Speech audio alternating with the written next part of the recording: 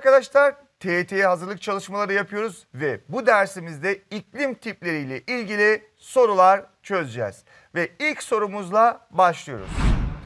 Aşağıda bir iklim bölgesine ait sıcaklık ve yağış grafiği verilmiştir. Yalnızca grafikteki bilgiler dikkate alındığında bu bölge ile ilgili aşağıdakilerden hangisi söylenemez diyor. İlk olarak orta kuşaktadır demiş. Arkadaşlar, burası orta kuşakta olup olmadığını nasıl anlayacağız? Biz mevsimsel özelliklere, özellikle mevsimdeki sıcaklık değerlerine bakarak anlayabiliriz. Örneğin Haziran, Temmuz, Ağustos aylarında sıcaklıklar en yüksek seviyelere ulaşmış, yani yaz mevsimi olduğu net olarak belirlenebilir.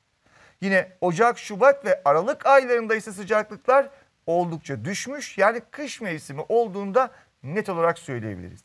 Yani arkadaşlar, burada mevsimler belirgin bir şekilde olduğunu ifade edebiliriz. Ve 4 mevsimin belirgin olarak yaşandığı yer neresidir dediğimizde orta kuşak olduğunda söyleyebiliriz. Yani orta kuşaktadır ifadesi söylenebilir bir ifade. Kuzey yarımkürededir diyor. Yine biz burada arkadaşlar sıcaklık değerlerine bakarak hangi yarımkürede olduğunu bulabiliriz. Haziran, Temmuz, Ağustos aylarında en yüksek sıcaklıklara ulaşmış, yani bu aylar yaz mevsimi yaşanıyor. Ocak, Şubat ve Aralık aylarında ise sıcaklıklar düşmüş, yani bu aylarda da kış mevsimi yaşanıyor. Bu özellikler de nereye aittir? Kuzey yarımküreye aittir. Yani bu da söylenebilir bir ifadedir. Yağış rejimi düzensizdir. Bu sefer yağış grafiğine bakıyoruz. Yağış grafiği, yağışın aylara dağılışına baktığımızda belirgin şekilde farklılıklar olduğunu söyleyebiliriz. Bu nedenle de yağış rejimi düzensizdir ifadesi de yine söylenebilir. Doğal bitki örtüsü ormandır.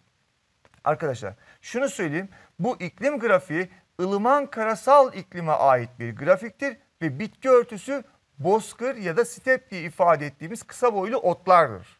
Dolayısıyla doğal bitki örtüsü ormandır ifadesi söylenemez diyoruz ve sorumuzun doğru cevabıdır. Ve peki E seçeneğine bakalım. Yıllık sıcaklık farkı 20 dereceden fazladır diyor. Yıllık sıcaklık farkını özellikle kısa yoldan şöyle yapabiliriz. En yüksek sıcaklıklar ve en düşük sıcaklıklar yaklaşık olarak ne kadardır diye baktığımızda en yüksek sıcaklıklar yaklaşık olarak 30 derecelere kadar çıktığını, yaklaştığını söyleyebiliriz. En düşük sıcaklıkların da 0 dereceye kadar düştüğünü söyleyebiliriz. Yani 20 dereceden daha fazla bir yıllık sıcaklık farkı olduğunu da söyleyebiliriz.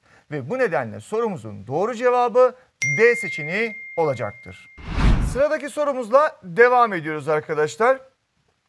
Doğal ortam özellikleri üzerine araştırma yapan bir bilim insanı, araştırma sahasının iklim çeşitliliği yönünden zengin olduğu sonucuna ulaşmıştır.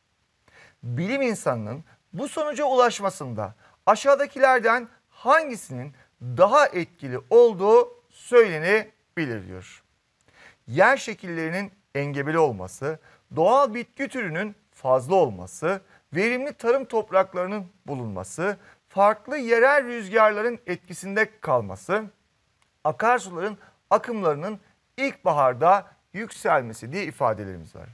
Arkadaşlar, bir yerde iklim çeşitliliği fazla ise orada öncelikle değişkenlik nerede olacak ya da nerede çeşitlilik görecektir dersek, bitki örtüsünde olabilir, bitki türlerinde olabilir veya yetiştirilen tarım ürünlerinde olabilir, toprak türlerinde olabilir.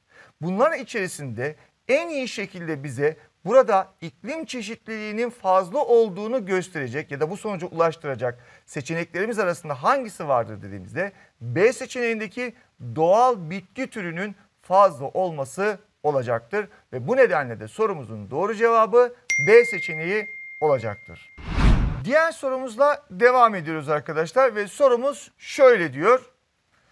Yukarıdakilerden hangileri çöl ikliminin özellikleri arasında gösterilebilir diye sormuş. Bire bakıyoruz, yıllık yağış miktarı 200 milimetreden azdır diyor. Arkadaşlar bu ifade çöl iklimiyle ilişkili bir ifadedir. Çölün özelliklerindendir. 2'de doğal bitki örtüsü dikenli otlar ve çalılardır. Örnek vermek gerekirse kaktüsü örnek verebiliriz.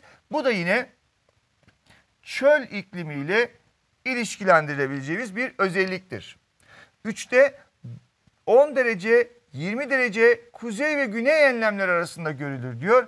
Bu özellik sevgili arkadaşlar 3. maddemizdeki özellik savan ikliminin özelliğidir. Savanlara ait bir özelliktir diye söyleyebiliriz. Ve 4'te diyor ki toprak oluşumunda kimyasal çözülme daha etkilidir ifadesi 4'teki nemli iklimlerin özelliğidir ve nemli bölgelerde görülen bir çözülme türüdür kimyasal çözülme. Çöllerde daha çok fiziksel çözülmenin olduğunu da söyleyebiliriz. Hangileri çöl ikliminin özellikleri arasındadır dediğimizde 1 ve 2 çöl ikliminin özellikleridir. Yani sorumuzun doğru cevabı A seçeneği olacaktır. Diğer sorumuzla devam ediyoruz arkadaşlar ve sorumuz daha önceki yıllarda TYT'de sorulmuş bir soru. Ve şöyle diyor. Aşağıdaki haritada Akdeniz ikliminin yeryüzündeki dağılışı kırmızı renkle gösterilmiştir. Bu iklimin görüldüğü alanların aşağıdaki bölgelerden hangisiyle benzer dağılışa sahip olduğu söylenebilir diye sorulmuş arkadaşlar. Yoğun nüfuslu bölgeleriyle, turunçgil üretim bölgeleriyle, sel ve taşkın bölgeleriyle, yüksek gelire sahip bölgelerle, yoğun sanayi bölgeleriyle. Burada özellikle şunu vurgulamak gerekir. İklim özellikleri tarımsal faaliyetlerde, ekonomik faaliyetlerde, doğal bitki örtüsünde, toprak türü üzerinde belirleyici etkiye sahiptir. Ve Akdeniz ikliminin dağılış gösterdiği alanlarda aynı zamanda turunçgil üretiminin de yapıldığını söyleyebiliriz. Ve bu nedenle Akdeniz ikliminin dağılışı ile turunçgil üretim bölgelerinin de benzerlik gösterdiğini söyleyebiliriz ve sorumuzun doğru cevabı B seçeneği olacaktır.